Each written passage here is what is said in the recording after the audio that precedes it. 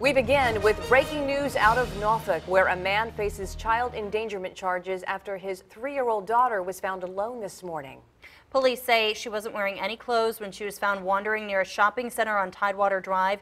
10 on your side's Deanna LeBlanc is there. And Deanna, you spoke with the person who found the girl. Yeah, I spoke with the workers inside here at the K&W cafeteria. They say the girl was in good spirits. She appeared healthy. One woman even telling me she didn't even have any marks on her feet. They don't think she walked very far.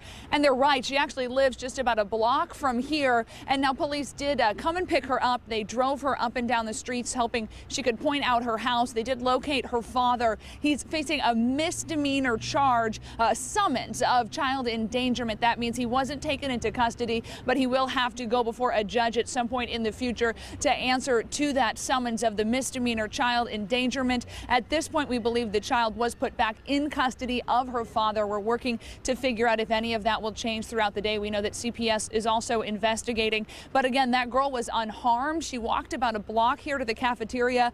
This all happened around 6:30 this morning when the very first workers here were showing up to open up the cafeteria for the day. And when I spoke to one worker here, she didn't know the outcome. She didn't know they had found the girl's father, so she was so relieved. She said she was a sweet little girl, that they spent the morning doing their ABCs and their 1, 2, 3s, that she was shy but warmed up to them as they waited for police. But the good news is she's back with her family. But again, her father is facing that misdemeanor charge of child endangerment. We are working to learn more about the specifics of that, and we're going to try to go to the neighborhood and see if that father has anything to say. We'll have an update for you beginning at 4. Live in Norfolk, I'm Deanna LeBlanc. 10 on your side.